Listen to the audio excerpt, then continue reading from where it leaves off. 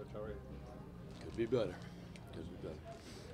Coach, is that more of the type of game you want to play, the fast-paced, stretching the field as long as you can, kind of high-scoring game? Offensively, I thought for 3 quarters we played pretty well. We were able to move the ball, put some points up.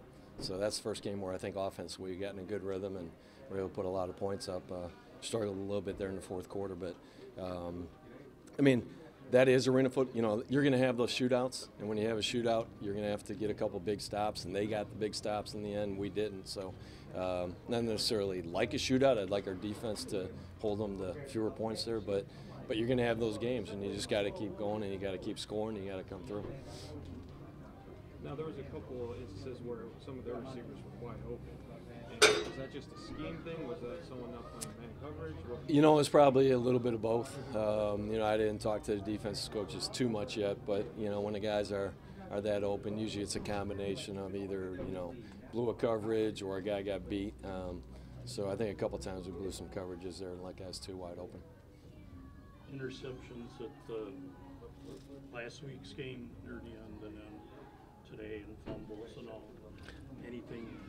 Yeah, it's tough. I thought Arvell did a real good job the whole game. I thought he was playing a very good game. And it's tough. He was trying to make a play there.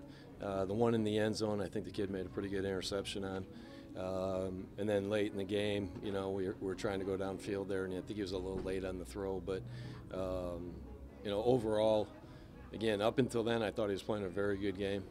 But we have to finish. The arena football, you got to finish in the fourth quarter. And, do you think he has too much adrenaline running near the end of games or something? You know what? I don't know, because that's the first game I've had with him. So, I think he is an upbeat person. He likes to get everybody going. So, I think he just, hey, their guy made a couple good plays. I think the ball slipped out of his hand. It was unfortunate the one time. So, overall, I think that's kind of Arvell, his personality. So I don't want to change his personality too much. I want to keep him, and the guys are excited to play behind him. So I want to keep him going.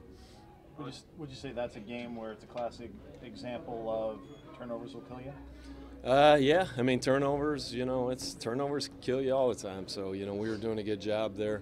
You always want to win the turnover battle. Usually when you lose the turnover battle, you don't win the game. So, and if you are going to turn it over, then you got to get turnovers, and we didn't get any turnovers to even it out. So, again, we just have to be, for his first game, I thought he did pretty well, but we have to do better at the end of the game.